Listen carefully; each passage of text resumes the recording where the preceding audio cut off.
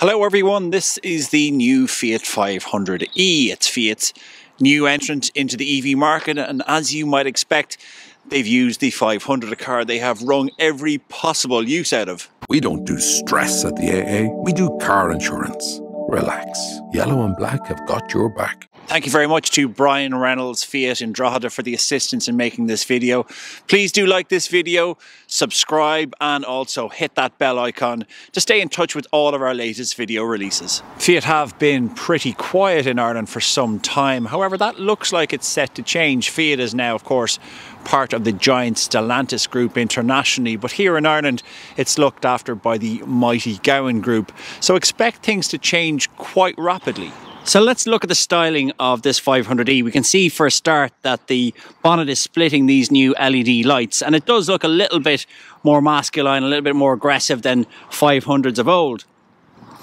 Moving across, we can see that there's nice black accents on this vehicle, and this colour in particular is very unusual. It might not be able to pick it up from the camera, but it's ocean blue, and it changes colour depending on where the light hits it. Charging up the 500e is pretty simple. You have your Type 2 and your CCS combo unit, of course, where the traditional fuel cap would be. Boot space at the back. It's not massive, it's 186 litres, but look, it is a Fiat 500. What do you expect? And it's going to be enough for the basics. I have some camera gear here, and it's going to be fine for shopping, but yeah, it's small enough, but that's par for the course for this size of vehicle. So starting from the right hand side in the cabin, the plastics are a little bit scratchy, but this is an entry level car, of course. What is unusual is the fact that there are no door handles. Fiat have instead went for a switch, which is puzzling because that's just potentially another thing to go wrong. Some nice details in here. You can see it says made in Torino and a detail of the original 500. Moving across, some nice inserts which are body coloured on the dashboard, which look good. Moving back, we have a two-spoke multifunction steering wheel. So we have your cruise control, you have your phone controls and your voice activation and your menus here on the left hand side. There are plenty of physical buttons in the 500 for people who like those, so all of the air conditioning is controlled by physical buttons. And here's the infotainment system, which is quite a nice unit and quite responsive.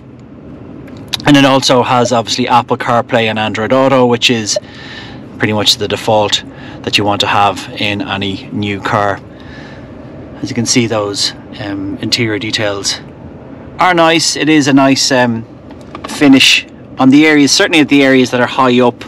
Lower down, the plastics are a little bit lighter, but otherwise the upholstery is very nice in this.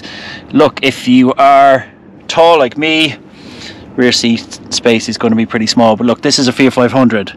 You're not going to be expecting to put giants in the back of this car, or nor should you, because they're not going to be very comfy. But for someone tall up front, it's fine. Visibility is very good as well. Certainly all round visibility is good. So yeah, if you don't need enormous tons of space, this is going to be more than adequate.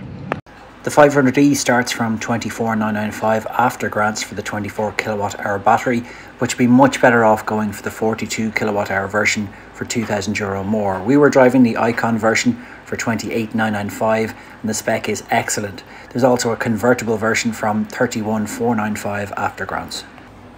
In terms of specification, the Action model gets 15-inch wheels, air conditioning and LED lights front and rear. Passion models get wireless Apple CarPlay and Android Auto and a 7-inch touchscreen infotainment system. Icon, as we have here, has the larger 10.25-inch infotainment system and 16-inch alloys, and the La Prima version pretty much has everything, including a panoramic roof, 17-inch alloys and Fiat co-driver level 2 autonomy. So let's talk numbers for a second.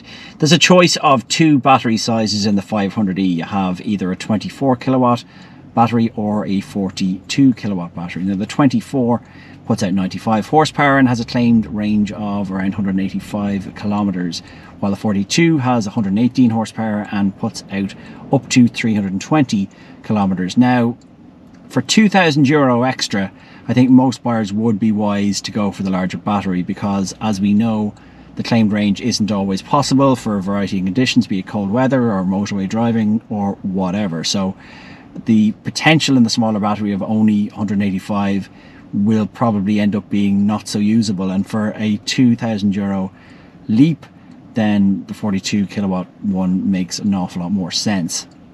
Overall though, this is a really nice car to drive. It's super nippy, it's super cute, it is a Fiat 500, so you should know what to expect. It's not a large family car, but as a second car in a family, this would be brilliant, because I think you'd need to move up the grades a little bit. So it's not going to be a 24 grand car, it's going to be more like a, you know, mid to late 20s car before you get a higher specification and get that bigger battery. You can of course as well go for a convertible version if that's your thing.